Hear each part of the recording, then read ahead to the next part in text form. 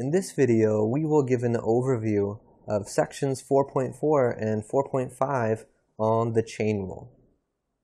So in the textbook, technically they cover the chain rule just in section 4.4.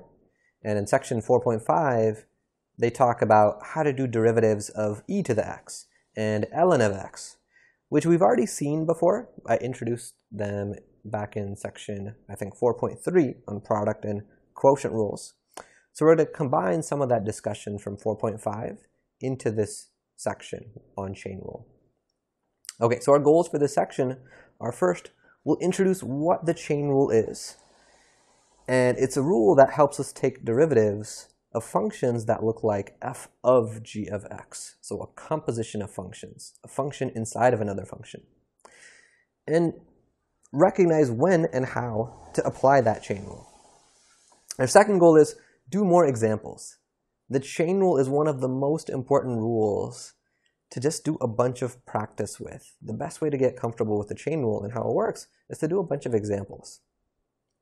All right, after that, we will prove why the derivative of ln of x equals 1 over x. And we'll use log properties to take certain derivatives.